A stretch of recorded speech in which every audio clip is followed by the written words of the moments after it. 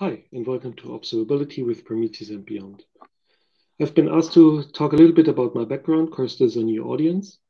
I'm the Director of Community at Grafana Labs. I'm a Prometheus team member. I organized the conference for Prometheus. I chair the Dev Summits for Prometheus. I founded Open Metrics. I'm the chair of the SIG Observability within CNCF. I did a few other things, built a data center, had some consulting. My initial background is in mainframes and especially in networking. And I organize quite a few conferences on the side, which have quite a few users and as such, quite a few requirements when it comes to actually making those work. This is all a long-winded form of saying that, yes, I actually come from the trenches of tech and I know the pains of operations and of trying to make sense of a system. And that's where I'm coming from. So let's look at today. Today, you have disparate systems, you have disparate data. They might be with the same indexing data, but usually they aren't. So jumping in between those different systems usually means a break. They're kind of air gap, they're kind of different. So you have to mentally switch model to the other system to actually follow up what that thing is which is currently broken, which just costs you time, it's mental overhead, and it's just not very efficient. Also, it makes it harder to automate some things. But usually I care a lot more about the humans not having too much mental overhead. Of course, computers can be bought more. Humans actually, like, they need to be able to grok what they need to know. So let's rethink how we could be doing this instead. Let's get a little bit back to the basics. And before we do this, let's look at some buzzwords. What do these buzzwords actually mean? So buzzwords usually have some real meaning, some core of truth, some kernel of truth. But by the time they're a buzzword, they're more or less useless. They might become useful after, once they're not a buzzword anymore, but usually during that phase, everyone is just piling on and trying to get their specific thing named after that thing. So pitfalls of this, cargo collecting, which is a term for you observe how something, or you observe the effects of something, and you want to have the same effects, and you just do whatever you perceive as being what the other people are doing, instead of really understanding why something is happening. And to me, it's a lot more observability, is a lot more about changing the actual behavior within the org than about just changing the name and calling whatever you've done before by a new name and then basically pretend you're done. These days, monitoring has taken on a meaning of more or less collecting data, but not really using this data. There are some euphemisms for this.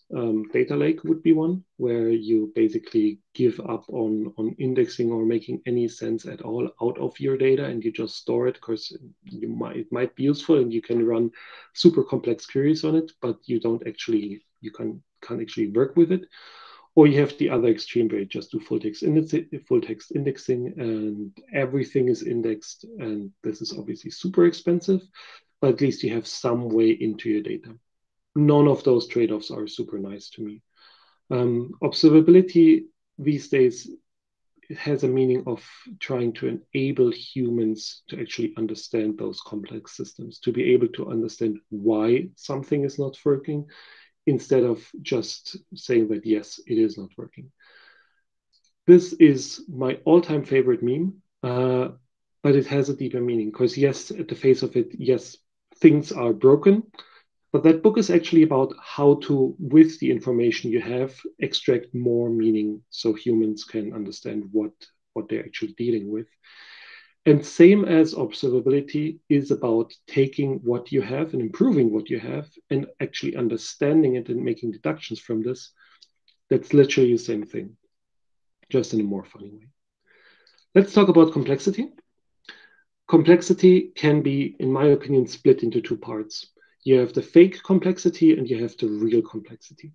Fake complexity can just be bad design or operational whatever, or some organizational constraints which you have. But usually this can be reduced, and if at all possible, should be reduced. That's not always possible in the real world, agreed, but it should still be attempted. Real system inherent complexity just can't be taken away. You can move it, like You can say where you want to have your state. Should this be in a distinct database? Should it be part of your own code? And one of the old sayings is make state someone else's problem, and this is very much about this. It must be compartmentalized, service boundaries. You don't have your CPU and look at all opcodes within that CPU. You compartmentalize this as a service, and then you build on top of that compartmentalized services.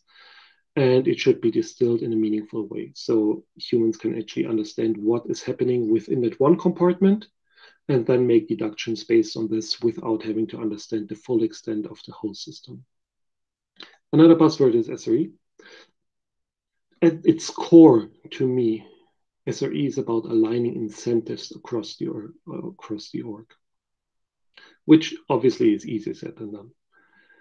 There are some very, very few things which everyone should be looking at: SLI, SLO, SLA. SLI are service level indicators, as in the things which you actually measure. Objectives are the things which you, or are the thresholds which you don't want to go over, under, whatever your way of measuring this is.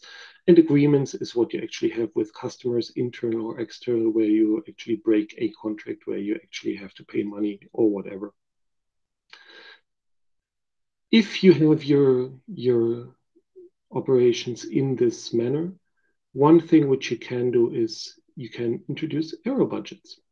Because if you have this SLI, SLO, SLA system, you can actually talk about what is the state of that system. You can have an SLI for your errors, and then you have an SLO for your error, and this is your error budget. So if the devs ship broken code and ops have to fix it all the time, that counts against the error budget. If ops makes some mistake and breaks something and that eats into your uptime, that's also something which goes against the error budget. And if you have good operations and if you have clean code which is shipping nicely, then you have error budget over. So you can use this for A/B testing. You can use it for faster iterations on your code shipments. You can do whatever. But by taking what actually matters and measuring this and making it quantifiable and having a shared budget across everyone who is touching this, everyone is all of a sudden working towards the same goals, which might sound somewhat almost tautologic, but it's super powerful to just align incentives between different players. And you have other things, because once everyone is using the same tools and dashboards, every investment into this shared tooling is an investment into the whole org, because everyone else is benefiting from the same thing.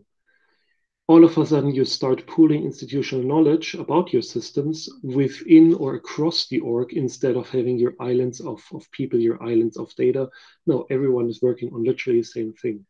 As they're using the same tools and dashboards, they also have the same shared language. So, and language is a vehicle for human understanding. So they also gain similar or even the same understanding of the services. Again, what's a service? It's compartmentalized complexity. It has an interface or many interfaces. Usually a service has one set of owners and contracts define those interfaces, which again, with service level agreements, if you break them, you have to pay or whatever, but still there is a defined mechanism about what happens if you break a contract. And that's why I like the term contract, because it is a shared agreement which must not be broken.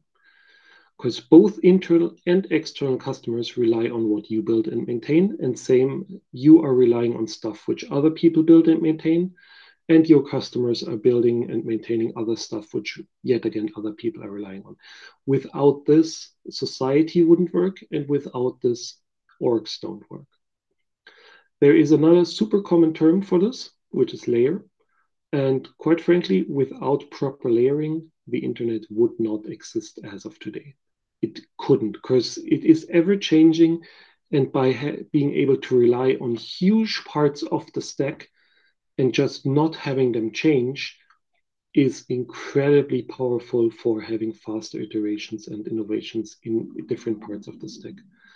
Which also goes a little bit against newer HTTP forms and such, because those mingle a lot of layers, but that's a topic for another day. Layering enables innovation because it paralyzes human engineering and it paralyzes taking care of different parts of the stack of this one whole which everyone wants to use. One of the examples I already used earlier, CPUs. Hard disk compute knows your lunch. You're not growing your own wheat or like growing your own cucumbers. You're buying those, or you're buying the already pre-processed food, or wherever your breakpoint is, what type of service you buy in what situation. Yet this concept of having things as a service or as a product is super common, but it needs to be done more and more also within orgs and done properly. One thing about services, customers care about those services being up and available. They don't care about individual components. You care about those components. They don't. Same as you don't really care about the individual components of whatever you're using. Tap water needs to come out of the wall. That's it. Like it's interesting to see how that works, and it's a fascinating topic. But at the end of the day, I just want to turn on my tap and I want to have water. And it's the same for you, and it's the same for everyone else. At least those people happy enough to have tap water. There is something which is not in core SRE, but something which I like doing to discern between different levels of SLIs. Primary SLIs are service relevant and for alerting, and secondary SLIs are basically informational for debugging and such.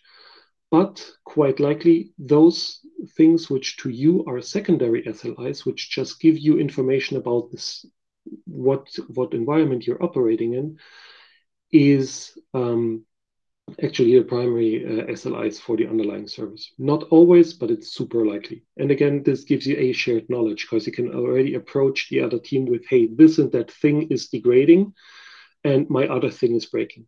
Because you have that same terminology, you have literally the same dashboards. You look at the dashboards of your supplying team, so you know precisely what's up with them and you know precisely what terms to use when talking to them. It's super nice and it just makes everything quicker.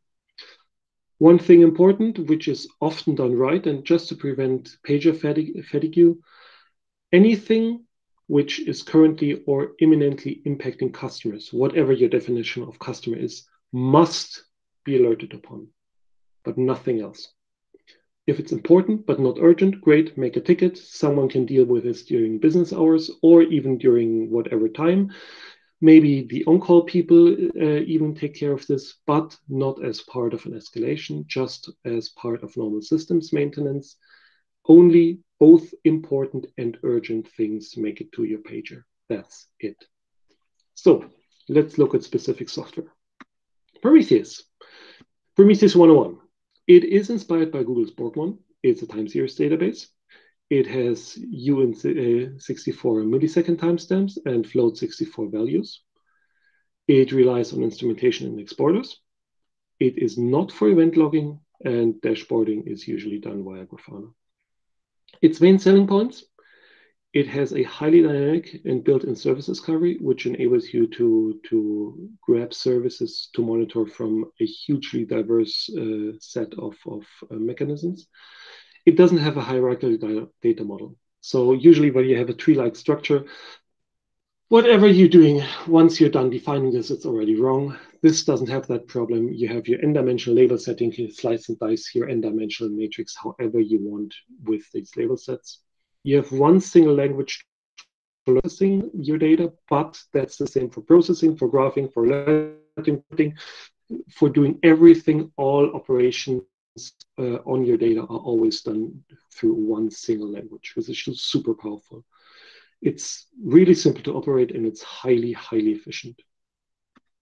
It's a pull-based system, which gives you some nice properties around system state or determining the state of your monitored systems, but push versus pull is largely a religious question. Black box monitoring is a concept of looking at services from the outside. For example, does my server answer to HTTP requests, or do I get HTTP 200 or 404 or whatever do I get? That is built into Prometheus. Same, or the different side of the coin, the other side of the coin is white box monitoring. They actually go into your code and actually look at your code from within. What is my code doing? where you look through the box, more or less.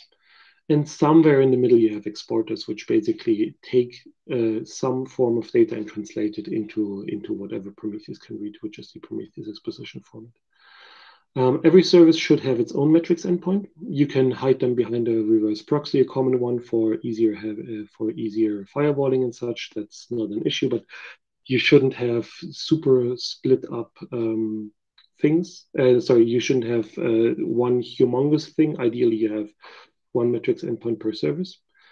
There are hard API commits within every major version of Prometheus. And actually, we do have TLS by now. That is, I need to edit that slide. Sorry, but that's relatively recent, and we just got done with our security audit for this. So it's somewhere in the middle, but still, I need to change that part. So working assumptions and concept. Oh no, that's a duplication. Time series. Time series are recorded values which change over time. You could, for example, say you have a temperature, and that temperature changes, obviously, and you just write down what the current value is, and over time that becomes a time series. Individual events are usually merged into counters and/or histograms, like total amount of user requests. You wouldn't count, or you wouldn't persist every single user request. That is event logging. You would just have a counter for counting how many of those you have. Changing values are recorded as gauges. Of course, they go up and down, whereas counters only go up monotonically. And service latency and such would be histograms, where you have your percentiles or whatever for how long it takes to access a service, or how long it takes until it replies. It's a super easy to emit and parse wire format, which basically looks as such. You have your metric name, you have your label set, and then you have the current value. And you just have tons and tons of these, and that is how you expose your data, which is super easy to emit. I even know people who literally print F from C code. Of course, that's how it works for them, and that's totally fine. It's really, really easy to create compliant data sets.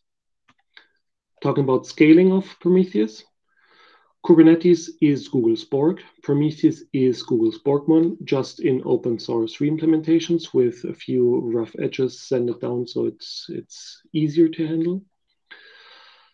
Quite honestly and quite bluntly, Google couldn't have run Borg, which is their container thing, which basically powers everything which they have.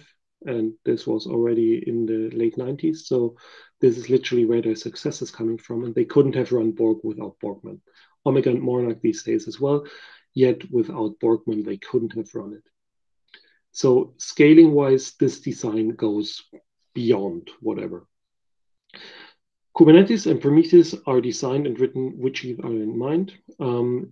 The only thing where Kubernetes really goes to talk about changes, the only observability tool the Kubernetes people talk with is Prometheus, for the simple reason that the people doing it on both Kubernetes side and Prometheus side are literally the same people.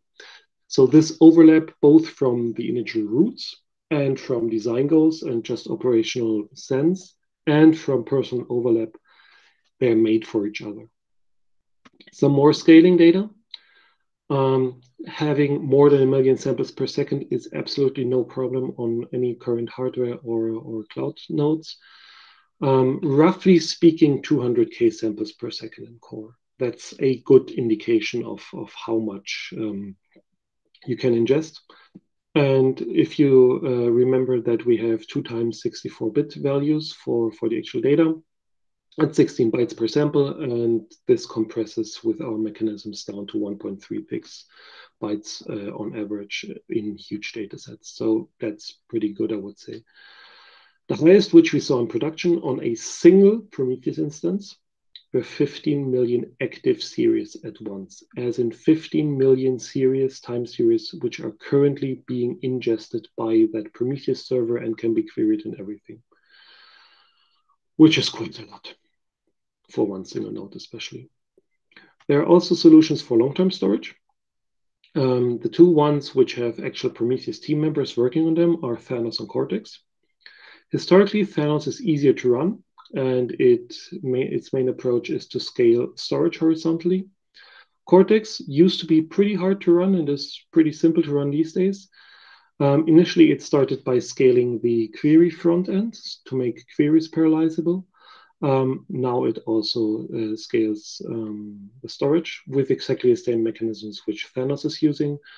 And both Thanos and Cortex are trying to stay close when it comes to tech. Like initially they diverged because the scaling point, the horizontal scaling point was chosen differently, but they are trying to converge back. And I keep annoying people for years now about Core Thanos, and this is actually something which at the back of people's heads at least exists as a concept. It would be nice to actually merge those two long-term storages back together into one. So how can we leverage this outside of just Prometheus? Let's talk open metrics. Prometheus is the de facto standard in cloud-native metric monitoring. It has been for years. And it's starting to take hold, or it has already started to take hold way beyond just cloud-native environments. In particular, networking is a field where I see lots and lots and lots of Prometheus. And by extension, the same is true for the Prometheus exposition format. Of course, everywhere where you have Prometheus, you also have the exposition format of Prometheus, because that's the only thing which Prometheus can ingest and understand. This ease of exposing data, which you saw earlier, has led to an absolute explosion in compatible metrics endpoints. And there's thousands and thousands of exporters and integrations which were not created by us, but by other people who wanted to use this power for themselves. We have standard exporters for much use thing, which we maintain ourselves. And we also have standard libraries, which you can take and put into your own code to integrate with whatever and start emitting your data. Some other project and vendors were torn about adopting something which was named after Prometheus for obvious reasons. And especially more traditional vendors, especially in the networking world, prefer to support official standards. So that's where open metrics is coming from, to reuse this base of, or to reuse this installed base of Prometheus and to reuse this ease of adoption and to have a very focused and concise and opinionated standard about how to do metrics monitoring or how to transmit data, how to transmit metrics data, rejecting this kitchen sink approach where you try to do all things poorly, do one thing, do it well, the old Unix adage. Many different companies collaborated under the open metrics umbrella, which is again nice, of course, with the Prometheus name that wasn't really possible, of course, politics. And the result is an actual neutralist standard. We are weeks before submitting this as an actual RFC or an internet draft to the IETF to then make an RFC out of this. But there's more than just metrics. If you've heard of the 3 pillars of observability, metrics, logs, and traces, metrics are super nice for alerting, obviously, and for dashboarding, and also for enabling machines to understand the data. AI, ML are the current buzzwords. Logs are super nice for due diligence, for debugging, incident response, basically where you need to understand what specific thing happened at what particular point. And traces are obviously super nice for both debugging and also performance tuning to understand why that one thing was on the long tail of latency, why that one request took 2 seconds, like really looking into what the code did, what the problem was. When I started Open Metrics in 2015, my plan was from that day to have also label-based logging format, to basically take that power of how Prometheus does it and also apply this to logging.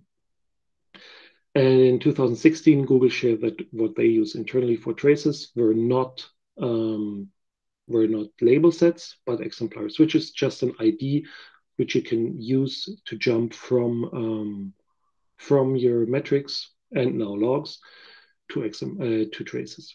And when Google tells you that searching doesn't scale, you better listen. So I did, and that's why Open Metrics has exemplars as a first-class supported thing. And this is not a joke.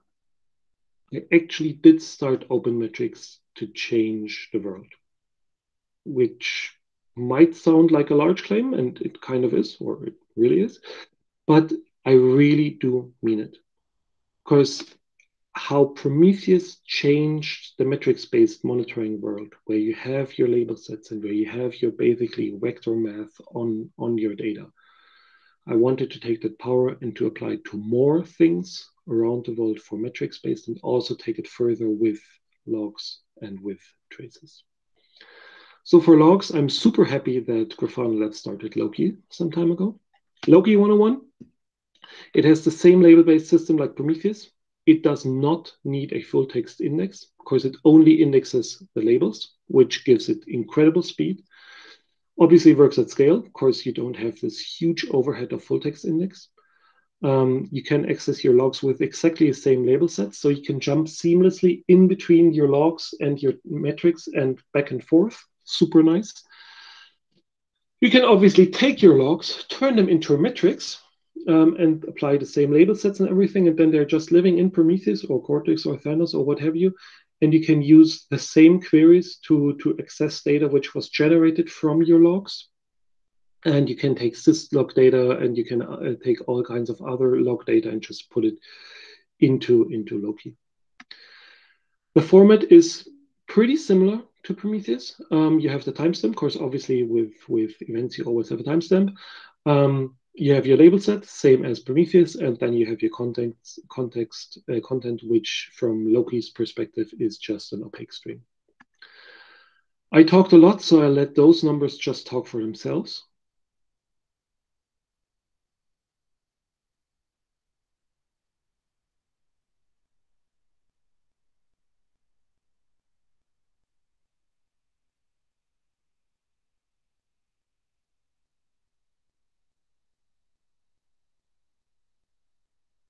That's the first time I tried this trick, so please in the Q&A or in feedback, let me know if that was actually good or not. And let's look at tracing for a second. Pareto, 80-20. Metrics, logs, and traces are in this order simply because you get the most benefit when you start doing something different, when you start with the metrics. Then come logs, then come traces, in this order. That's just relative effort and how much you need as work done before you can start leveraging the other, like for real. Tracing as of today still has a needle and haystack problem. Of course, you usually have your index data attached to those traces, and then you need to start searching for stuff. Exemplars are more efficient.